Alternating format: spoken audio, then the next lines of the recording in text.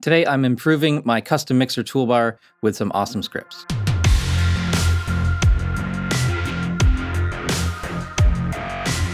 So if you've seen any of my mixing videos, you've probably noticed this toolbar that I have on my left. This is just quick access for me to filter tracks in my mixer view. So if I press the All Bus button, that's going to show me just the bus tracks. If I press the Drums button, it shows me just the drums. And this is fantastic, and this is the feature that we're going to refine today. I haven't been using this toolbar all that much because I'm working on a smaller screen now. I used to work on a big 27-inch iMac, and I had tons of space. And now that I'm working on a 15-inch MacBook, I think that if I upgrade and improve these functions a little bit today, I'll be kind of back into that habit.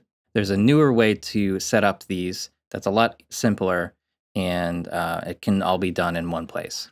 The original version of this would use a special text file that would get an action into the action list. The revised way was to use the SWS cycle action editor and use a console command in here to get an action into the action list.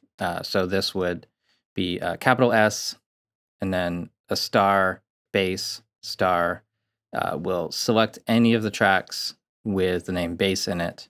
Once you have that into the action list, you have to make another custom action to actually do stuff with it once you have those tracks selected, like show only these tracks and none of the other tracks in the project, and then scroll to the top, things like that. So if I type in bass here, you'll see my custom action for the bass. So it runs that console command, then it selects the children of the track, shows selected track, hide others, scroll track to home, select first of selected tracks. This can all be done in one place now. So we're going to search for show only specified tracks. And so that is this script window. And just so that I don't fall back on old habits, I'm actually going to delete all of these console actions here to select the synth track, select the percussion track,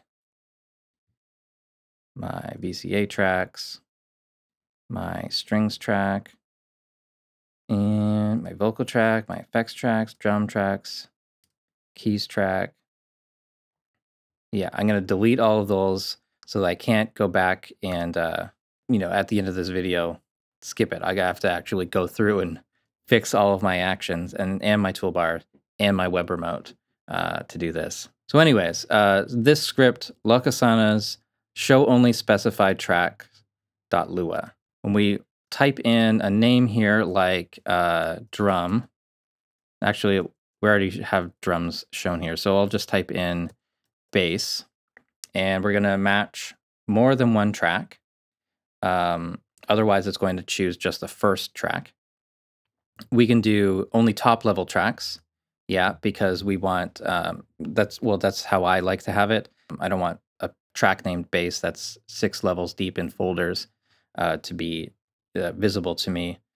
I'm going to show children of matches, which means that if there's a folder named bass and there's tracks inside that folder, it's going to show me all the tracks within the folder. Parents of matches would be if you had a certain named track. So like if you search for DI, then any tracks named DI, whether they are top level or within a folder, would be visible. And siblings means that it's going to show any other related tracks within that folder. Because of the way I have my track template set up, I have certain tracks named a certain way. So like drums bus, bass bus, guitar bus, vocal bus. My effects, I'll go into an effects bus. So basically, all the top level tracks which go to the master are going to have all the audio tracks inside. So children of matches is what I want to do. And I want to apply it to both the TCP and the MCP. TCP is track control panel. That's what you see in the arrange view on the left. And MCP is mixer control panel. And that's just, is the track visible in the mixer? So I'm going to apply that to both. We can test this by clicking go. And so there's my bass and then any of the child tracks. Even if they were unnamed, they don't have the name bass in it just because I have the children of matches set and only top level tracks set. So yeah, once we're happy with that and we want to use this again, we're going to hit export preset and we'll just call this show base, telling me that it saved this as show only specified tracks, show base. So yeah, it's put it into the folder for me.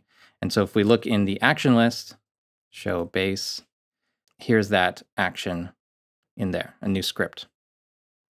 So basically the process is exactly the same for all my other tracks. So I'm going to search for bus. I'll click go, and then there's all the folder tracks and their childs. This is essentially showing me everything that's inside of a folder. So for this particular one, we're going to choose to not show the children of matches. Let's try that again. And so there's all my top level tracks, which would basically give me 8 faders to mess around with and get my rough levels really quickly done. Bus, more than one track, only top level tracks, no children, parents, or siblings, and apply to TCP and MCP. So I'm going to export this, and I guess I don't need to put in the word show in here. So I'll just call this bus. And okay, save that. And I'll just repeat this for percussion. And this I will want the children in here.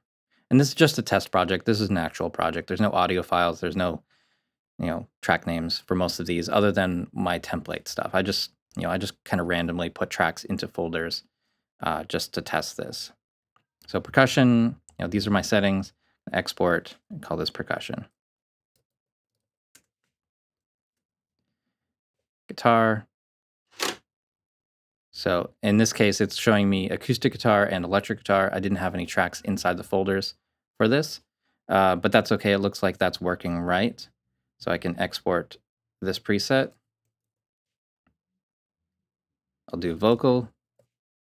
And so I've got my vocal bus, my background vocal bus, and then any of the tracks that were within the folder. So again, exporting preset, name it vocal, do drums, export preset. Okay. Effects. Don't have any effects tracks, but I'm pretty sure this is exactly what I want here. So effects. I'm probably forgetting one or two of these, but for now, we'll just leave it at that. Now I need to customize my toolbar again here. So all tracks I can leave the same, all bus, and these other ones. These other ones, yeah. Let's get rid of all of these. So I'll go to add. I will do the show only specified tracks. So I'm gonna select, press down, select, select, select, select, select, select. Yeah, and then we have to rename these. So going to text icon, and this was percussion. And I'm going to use a double width toolbar button. And then rename this one to vocals and double width. And I'll just skip ahead here. I'll just repeat this. And then my last one here is all bus. So it's going to be all my bus tracks. And that one, I want to drag that up to below the all tracks. Oh, I might have to go back and rename these with all caps the way I used to have it. But for now, I think that's fine. Drums, bass, guitar, percussion, vocals. I'll put vocals at the bottom. All right, and I can hit save. My toolbar has been updated like that. And so if I hit the Alt Tracks button, I'll show you the Alt Tracks shortcut in a second here. But Alt Tracks, all bus, drums, bass, guitars, percussion, vocals, effects tracks, which I don't have in the project yet. Okay, so the action for all tracks, the custom action here, It's going to show all tracks. I've got a cycle action that will select or that hides the loudness graph folder tracks. You can just skip that if you're not using loudness graph. But again, scroll tracks to home and select first of selected tracks. There is one other script I wanted to show you from Lokasenna, which is very similar. There's just the one that selects tracks by name without the actual the show only function. But this is still helpful if you just want to avoid the cycle action editor. You want all the same options just without the show and hide function. This is still helpful if you want to select a certain track and then insert an effects chain on that track within a custom action. This is going to be a really easy way to do that. Any sort of custom action that you need to run on a track that's named a certain way, this is a great way to do it. For video editing, I might want to select my transitions track. So it's going to not select more than one track. Top level track doesn't matter. Children, parents, siblings, that doesn't matter. You do have the option of add to existing selection if you wanted. We're just going to hit export preset, and I'll call this transitions track, I guess. Okay, and if I search for transition track,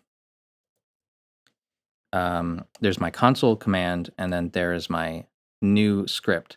So essentially, this script makes scripts. They call them presets, but it basically makes a new script, which is then easier for you to share and easier for you to transfer between computers and things like that. Because when you're using the cycle action editor and you're importing and exporting, these numbers change, and then any custom actions that use that, they need to be updated. Any scripts that use cycle actions, the numbers always need to change. So this script, select tracks by name and show only specified tracks by name. These are available in ReaPack, just in the default bundle of actions. And that's where I'm going to leave it for today, because I got a bunch more work just to set up the rest of my stuff. Need to set this up in Reaper WRB in my web remotes just to get this working on my iPad, because half the time I'm using the toolbar, half the time I'm using the iPad to trigger these show hide things. Especially if I'm mixing a lot, I need to have those options.